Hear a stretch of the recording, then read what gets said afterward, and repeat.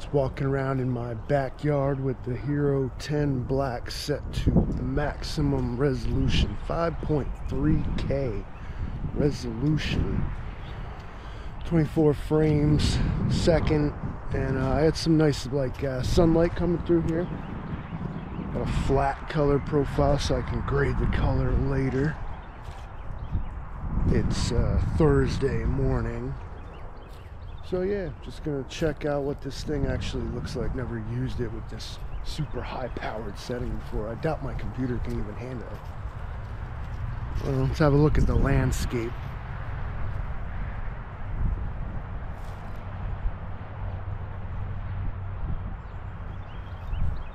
And yeah, there it is with the sky behind me. Let's see what that looks like. That's junk. Totally black. Totally black.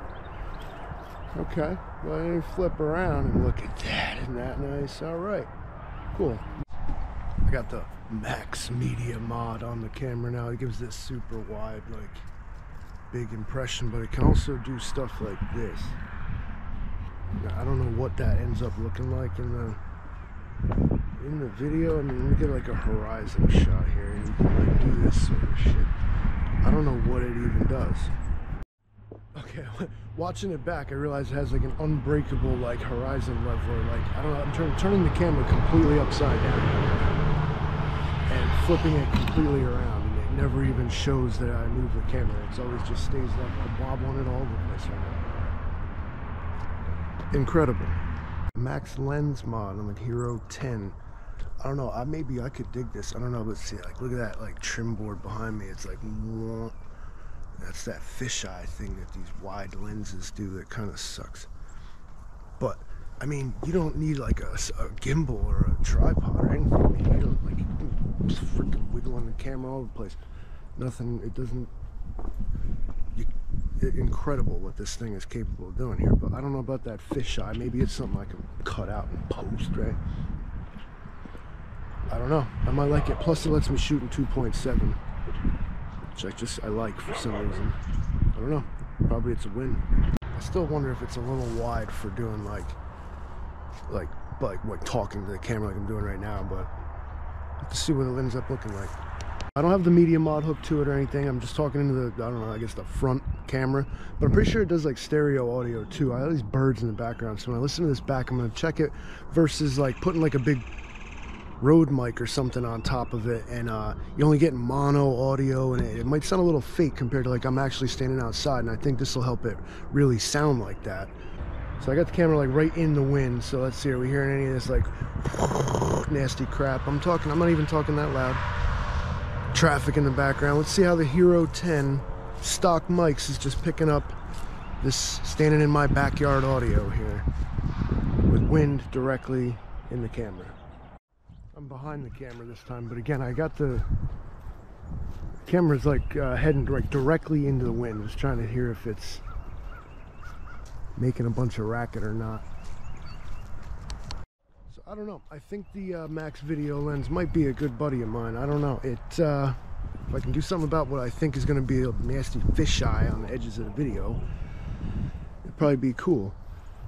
I can also tell that the dynamic range on this thing, because it's so wide that I can't cut the sky out of the shot unless I do this.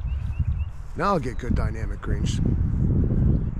But you also have an odd perspective, don't you? Now look at me all lit up like an angel in the sunlight. Plus I can't see now. I don't know. We're gonna have to we'll look at these videos back and see what exactly it looks like all post-pop, and I'll let you guys know. So I'm using the back to the normal lens on the camera, but now I got it back at 5.3K, 24 frames a second. I'm walking through some shadow sunlight. Just looking to see that dynamic range again. That's the difference between the whites and the darks in our image. Also, it's pretty windy here. So we're listening for wind noise. We're trying to see if we're making all kinds of racket or not. Now this also has a bit of a horizon leveler, but not quite like that Max lens thing where you don't even need a gimbal or anything. That thing just holds steady no matter what. Also listen to this crunching of the leaves under my feet while I talk. Worst part about hiking videos, crunching leaves can be extremely annoying. Here we go. Look at that difference between like the dark side and the light side.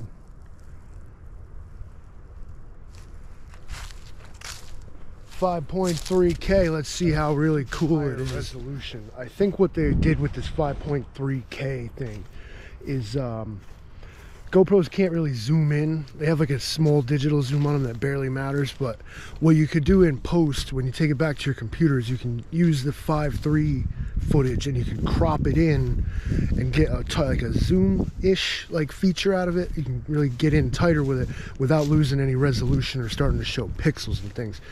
I think rather than some super high resolution, just regular video like I'm showing you now, crop it in, and that's when you are getting a still high resolution but like a stronger digital zoom.